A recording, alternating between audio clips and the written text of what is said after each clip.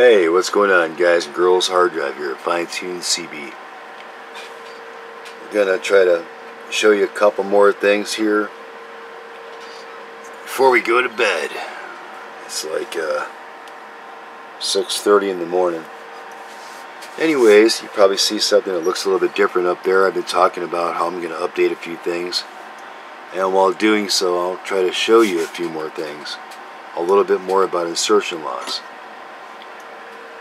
Okay, I'm going to be updating quite a few things in the future. As you can see, here's another one.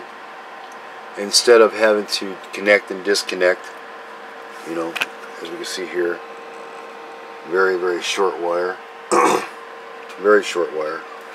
This is the same radio at 114 dB down at 12 sinad. Okay, and you can see everything there. Alright? Oh yeah, you're seeing me use another port. Well, that's because it's a dualplex. In the future, as of starting today, this is always input, this is always output. Alright? And that's controlled not through the attenuator, but there's an attenuator, but you can see the off, out, and duplex. Now watch, I'll change it. Okay, it goes back and forth. So anyways, let me remove this.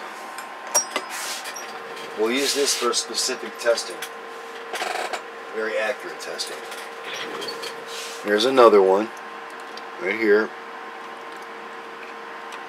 This is a real Amphenol, like the $8-9 ends. It's all soldered, and just like this one here runs straight back.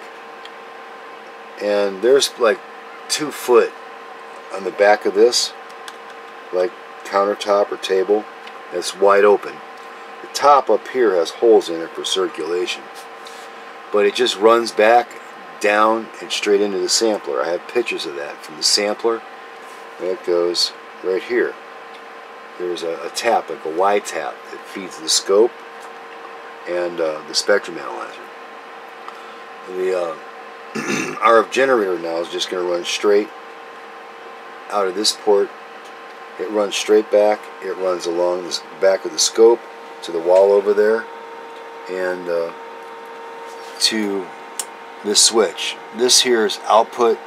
Well, the coax runs in from the radio, out, back around, right there, comes out, and there's the taps.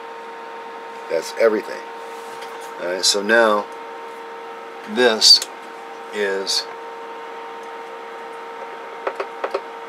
now let me plug it in here. Injection, okay? Instead of output, that's going to be injection. And what I want to show you is, those are antenna switches.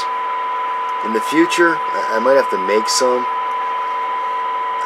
It's hard finding things that actually work. Those are like break before makes. They're not the best switches in the world, but they're decent. There's no noise being introduced to the system at all whatsoever. That's been tested. But there's loss, okay? On the way out here, there isn't another SO239 on the back. The coax is actually soldered. Right? It's all direct connection.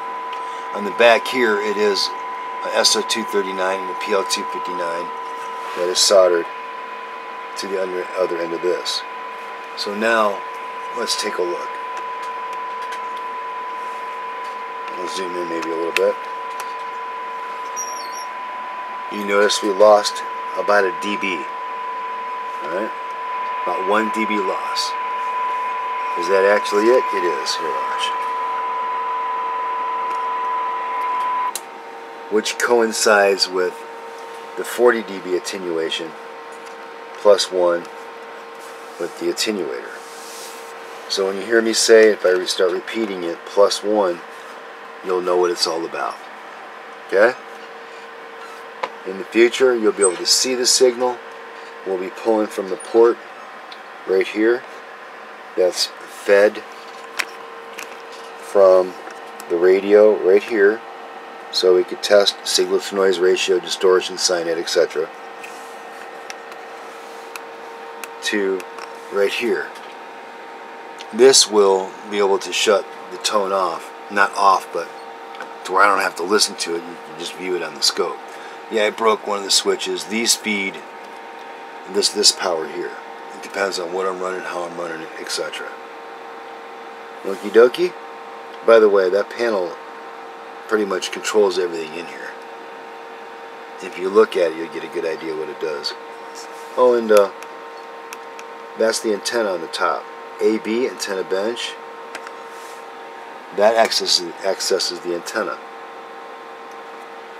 Just like that. Okay? And that is for the bench radio. So now, this is the input. This whole thing was drawn out like a schematic, oh, in the 90s. In Nevada. I had Rocky with me. A little motel casino restaurant. Close to 318, 618, 93. Going south. Turn to the right, hang a left, going south again. There's a McDonald's on the right. Truck parking. It broke into like a 3 or 4 lane from a 2 lane, go down a couple miles or so on the left hand side. I can't remember the casino, but it was drawn out on a placemat. You might be thinking, why am I waiting so long? Well, no, I've built a bunch of benches, and this is just the completion of it. It takes time, trust me.